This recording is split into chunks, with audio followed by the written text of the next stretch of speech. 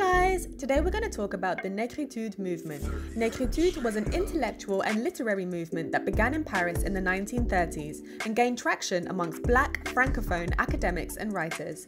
The word nègre, meaning black, had negative connotations in French, and so the movement sought to reclaim the term. The aims of the Négritude movement were to challenge colonialism and advocate Pan-Africanism and black pride.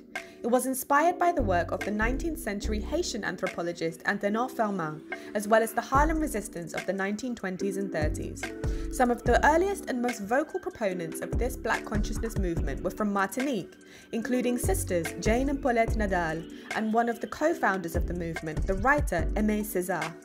Other prominent participants were Léopold Sédar Senghor, the first president of Senegal, and Léon Damas, a politician and poet from French Guiana. Together, they produced some of the best-known works associated with the movement.